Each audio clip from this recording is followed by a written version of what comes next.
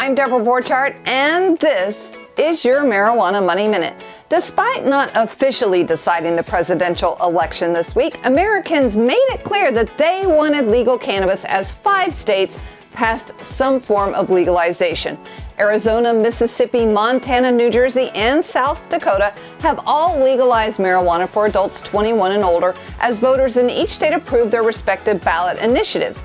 Now, New Jersey was closely watched as many see this decision as the tipping point for the big market of New York to legalize adult use cannabis. Psychedelic legislation was also a big winner this week in Washington, D.C.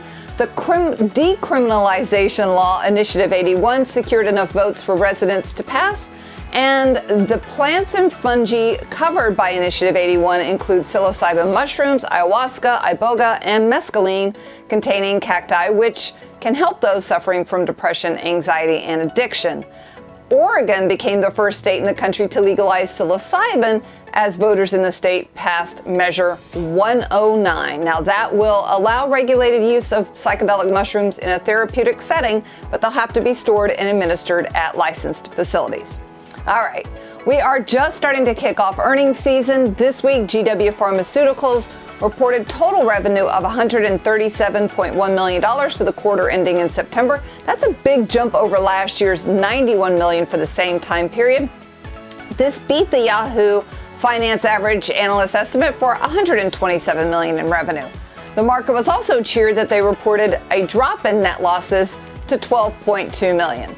TerrAscend announced preliminary financial results for the third quarter, ending in September with net sales of $51 million. That was an 8% increase sequentially and a 90% increase year over year. They didn't say whether they had any net profits or losses. Innovative Industrial Properties reported total revenues of about $34 million for the third quarter ending in September. This was a 197% increase from the prior year's third quarter. Acquisitions continue to happen this week. Aphria entered into an agreement to buy SW Brewing Company, which is one of the largest independent craft brewers in the U.S. based on volume. That deal is valued at $300 million.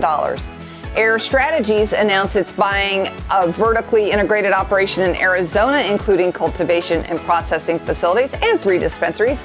That deal is valued at $81 million. GrowGeneration is adding to its stable. Its latest acquisition is The Grow Biz. And they didn't say how much they were paying for it, but they did say they expect them to deliver $50 million in annual revenues. That deal is expected to close before the fiscal year end. Canopy Growth said this week that it is going to transfer from the New York Stock Exchange to the NASDAQ on November 13th after the market closed. And that's it for this week. I'm Deborah Borchardt with the Green Market Report.